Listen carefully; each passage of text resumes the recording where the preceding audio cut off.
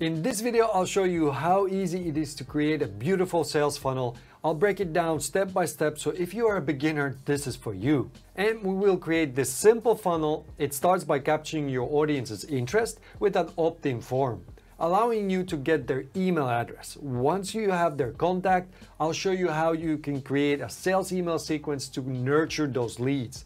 Then you're able to send people to a persuasive sales page that leaves them eager to make a purchase. This is your chance to convince them that your offer adds value to their lives. Finally, we'll wrap it up with a seamless checkout experience that ensures a smooth transaction. It sounds like a lot of steps, but actually all we need for this to work is one tool, and it's called Flodesk, which is also the sponsor of this video. But I've been recommending them already for the past 2 years or so, much before they reached out to me to do this video. I honestly think they have the most beautiful email templates, and it's one of the easiest tools to use, so it's perfect for beginners. Hello internet people, my name is Robert, and to get started, head to the description of this video and click on the first link. And you land on this page where you can sign up with Flodesk. And don't worry, they offer a free trial so you can try before you commit to anything. But if you use my link and you like this tool after the free trial, you will get a 50% discount for the first year. Or if you already have signed up for the free trial, just use my coupon code TIPSWITHPUNCH. That's all together and all in capital letters. And you will get the same discount. You can add it here on the payment page by clicking on this little link here. And let's just sign up and just enter your email address and obviously your password and hit on the create account button. Now you can see that we need to confirm the email address. I'm just gonna go to my email box and here it is. You can see I can just click on the verify. It takes you to this page. It's not really clear that it worked, but you should be able to log in now. Just use your email and password that you just signed up with. Next, Flodesk will ask you to create your first email, but we will skip this welcome flow because it might change later. So just click on the logo here at the top, and now you are in the dashboard of Flodesk. This is where all the magic happens. Okay, let's start from the top of the funnel. So we need a page where we can collect visitors' email address. The most common way to get people to join your newsletter and give their email address is to offer something like a free guide, a checklist, or a template. It doesn't really matter what, as long as it is digital and people will find it valuable enough to give their email for exchange for the freebie. In the email marketing world, this is called lead magnet. So we're here now in the dashboard of Flodesk, and from here you can control everything that happens in this tool. First of all, we need to go into the forms because in the email section, you can just send out one-time emails. We're not going to do that today, but we need to create a form first of all. Let's click on forms and then click on new form. So it's asking us here, choose the form type. You have three options. You have pop-up, inline, and full page. Pop-up and inline goes on a website. So if you have a website, use one of these. And then full page is best if you don't have a website, but you want to have a kind of a landing page, you can use this. To set this up, they're almost identical. So for this tutorial, I'm going to use inline. So let's click on inline and see what kind of templates they have. So I have this one. So there's few of these. So let's say I like this one. I want to have an image and also some text here. So I'm going to click and customize this. Since we're new to Flodesk, we need to first create a segment. I'm going to call it About Me, just because I'm going to place this form on About Me page. So we're going to call that way, About Me, and save.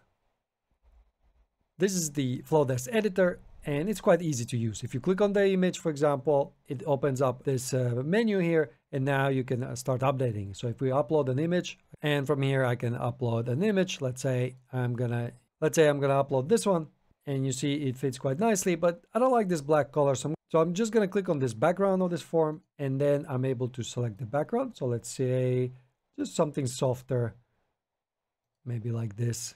The rest I kind of like it. And what we can do is also update the styling. You see that you have two kind of colors here if you want, or something like this, but I like to keep it solid, so I'll keep it this way. But now you can't really see the text, so let's click on the text. From here I can select the color, so let's change that first. And then as well you can change fonts. So for example, I can change the Poppins. You can change the alignment here. Right now it's too big, so I need to adjust it slightly. And actually my text will be different. So if I click on the text now I can just select it, delete it all, and now I could type in get your book. If I select the text, there's a few other options here, but right now I don't need that. I'm just going to reduce the text size a little bit until it's on one line, like that. Nice. Let's update the color of this text, just because it's really hard to see, like this. And then we have the form field itself. So right now we have first name and then email address. Here you see there's more options. So for example, I can make the first name required field. And if I need to add a new field, I can click on add. And for example, here last name, and you see it's been added, last name. If I want to change the positions, I just click on the 6 dots and drag it wherever I want it to appear. So now you see it's also here. But actually, I don't want the last name. I don't think it's needed. So I'm just going to keep it to email and first name. From here, I can also update the font of the fields and also the style of the field. So if I want to add a bit of rounded corners like this, it's possible from here. And the field color is basically this one, but the white one works fine for me. Now, there's even a button here. It's a bit hard to see, but I need to change that color. And let's pick some darker color. So maybe something like this. Oh, I just changed the border. So you can see I can only change the border here, but if you click on this one, you can see that there's now solid color behind it. It's just the type of a button this is. So I'm going to change the button to rounded corners. And now I can come here and update also the color of the button. I forgot which brown this was, but let's say it's this one. The form field is starting to look quite nice. Just so you know, if you click on this background, you have a few more options. We already kind of went through some, but I forgot to mention about this message. So if I click on the message, from here, you can select what type of message you're going to see once you subscribe. So from here, this text, you can select it. Oops, now it went away. I can click on friendly and it will update it. Or you can just customize it yourself. From here, you can type in whatever you want. I'm going to keep it to the friendly one. At any point, if you've done any mistakes, just click here on undo and it will go back and obviously redo if you need to redo it. And then here you can select the mobile preview. From here, you can see how this form will also behave on mobile. You want to check this. Usually it will work perfectly, but maybe sometimes your text is too long or something. So you would need to adjust that. So let's go back to editing. But it's really important to check the mobile view just because most traffic is on mobile anyway. Okay, I'm pretty happy with this form, so I can now proceed. If I click on next here, Flodesk will ask me a few questions. So should we enable double opt-in? If you're new to this, just keep it to no. And then when subscribers opt into this form, notify me. So they're going to send an email to you, or do not notify. I don't want it because it just gets very overwhelming quite quickly. So I'm going to continue. And after this form is submitted, display success message. That's what we just picked. But you could also redirect people to a certain web page. And now you need to place this code. Now it looks really scary, but actually it's pretty simple.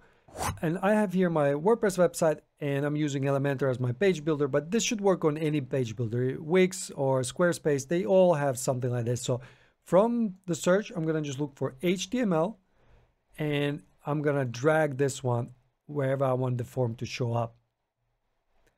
And this should work on pretty much all of the page builders. They have some sort of HTML code block.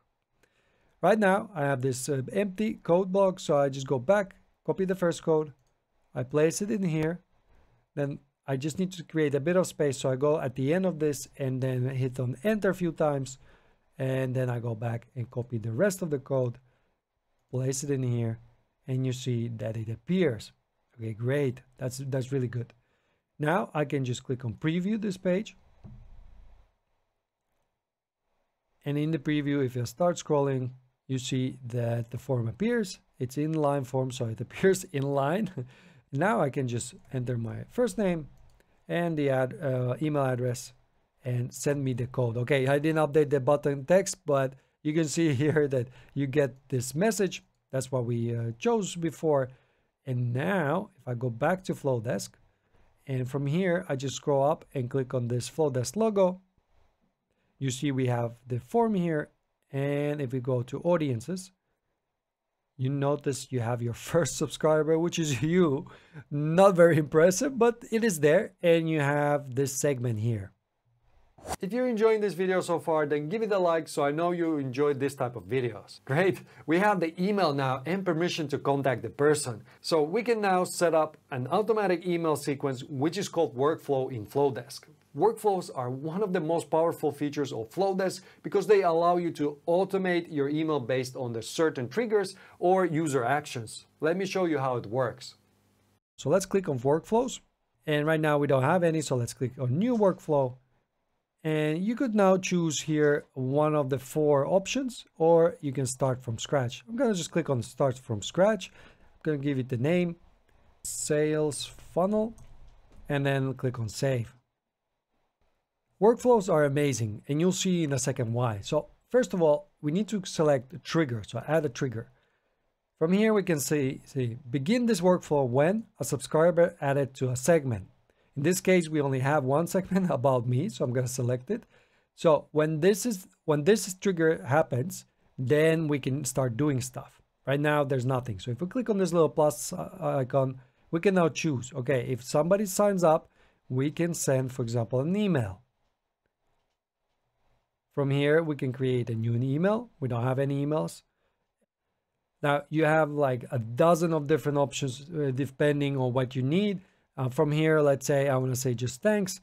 And from here, you can see that there's a few options even for this one. And they just look so, I don't know, they're just somehow so fresh. So I'm going to select this one. I think it kind of conveys what I want to say. And then I click on customize. Now the editor works the same way. If I click anywhere here, you can see that I have the global styles. I click on this element. I can update it if I need to. From here, you have more options. So same way that the inline form also works. The only thing is here, you can also delete things. So for example, when I click on this element, I could now, no, actually, let's delete this logo element. So I'm going to just delete this one because I don't need it. And from here, you could start deleting and adding new sections that you need. So wherever you need a new section, you click on this one and you get lots of different options. So for example, if I just want to have a button here, it adds it there. Now, what we could do is this is an email that we send out and we thank the person for signing up to the form, and they can also download some freebie. Let's say it's a book in this case. Let's click on this button.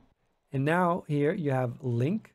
From here, you can link to any web page, but also you could just attach a file. So we're going to do that. Let's upload a file. And in this case, it's YouTube Secrets guide, which I've created. And now I can open it and it's uploading it. So what does it mean? Whenever somebody clicks on this button, they can just download that book. To create a lead magnet, you can use free tools like canva.com to design an infographic or a PDF file, or even Google Docs to create checklists and cheat sheets. It doesn't need to be anything fancy as long as it provides value and it's quick to consume. All right. So let me take a few minutes and I'll update this email so that it looks a bit nicer, but the updating works exactly the same way as in the form. Okay, so I've updated this slightly, added an image and also new text, and here we have the button. So what I want to show here, if you click on this one and then you have, and here you have the text. If I click on it, you can start, let me select everything. You can start typing. So hello. And now if you press on add sign, you can choose to personalize this email. So for example, we can choose first name. And then if the first name is not available, what do we show? For example, let's say hello Doc. So in this case, it will just show hello Robert or hello Doc. So in case it doesn't know the first name. This way you can personalize the email. And now I could just type in here something like this. And now if they click on this button, I can update the text.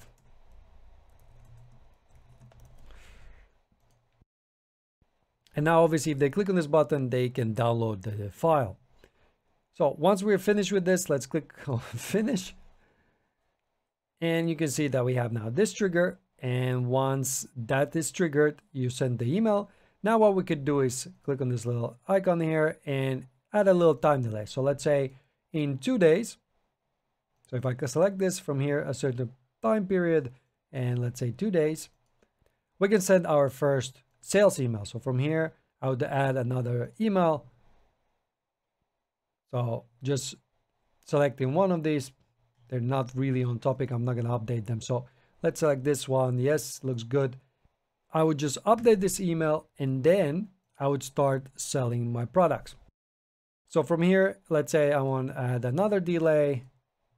So 1 day, 2 days, and let's add another email. So from here, I could choose that.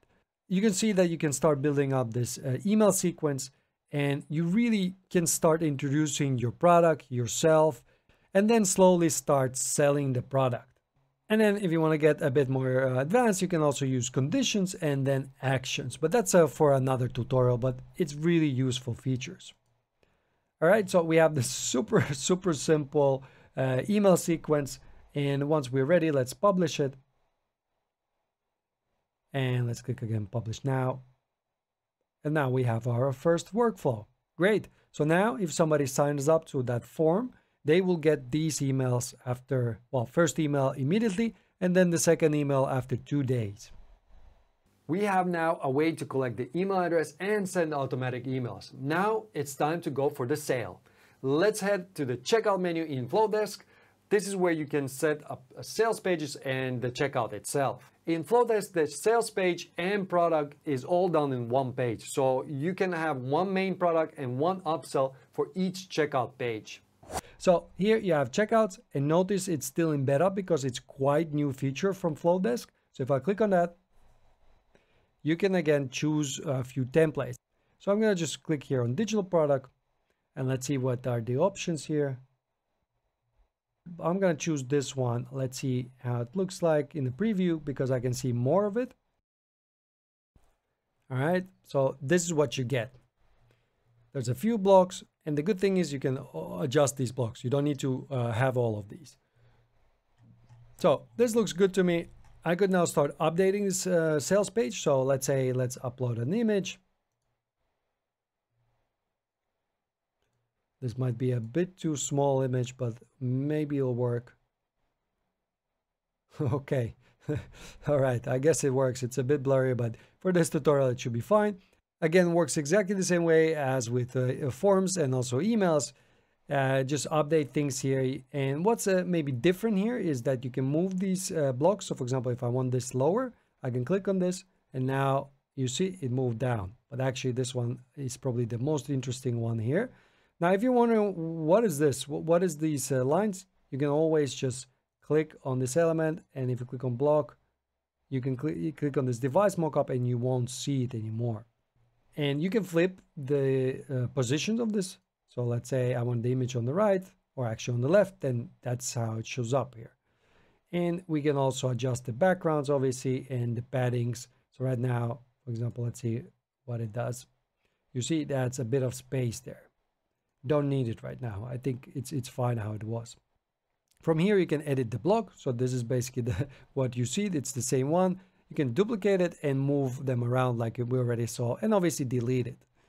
Then if you scroll a little bit and you see this add block, if you click on it, you can add new blocks there. So let's say I want to have, I don't know, some text.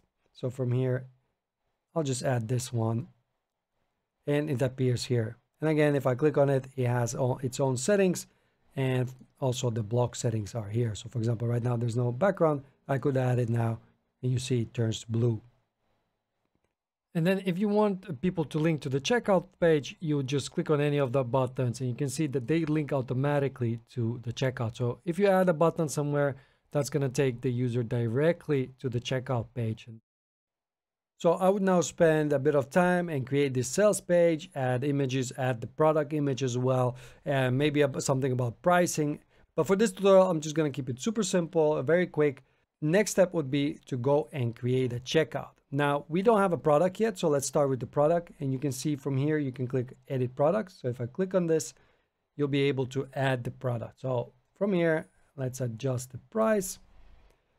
And we can upload an image for this one. I'm just going to use the ones I have. The image doesn't fit right now, but if I just drag from here, I can also adjust the positioning of the image. So like this, at least you can see my face. Then you can update the name and obviously the description. You would just add it from here. And I also skip this. You can set on sale. For example, if it is on sale, we can say like 19. So then it adds a little red mark here, which is really nice. And then you can also make this whole product free. Obviously, that will just remove the price. And that's how simple it is to set up the product. Then you have upsell. So you can upsell other products if you want to do it here. But I don't think I'll need it, so I'm not going to spend time on it. But it works exactly the same way as a product. Then let's select from here. If somebody purchases this is the contact details you're asking them. So first name, last name, and email address. In most cases, that's more than enough, but you could also disable some of these from here. So for example, if you don't want last name, you can disable it. From here, you can also control if you want the people to sign up to your newsletter.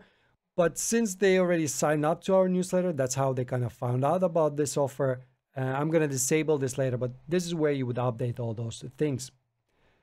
Let's go to testimonials, and this is just something if you want to add. I'm going to show you where it appears in a second. These are the settings here. And if you have any discounts, you would create from here.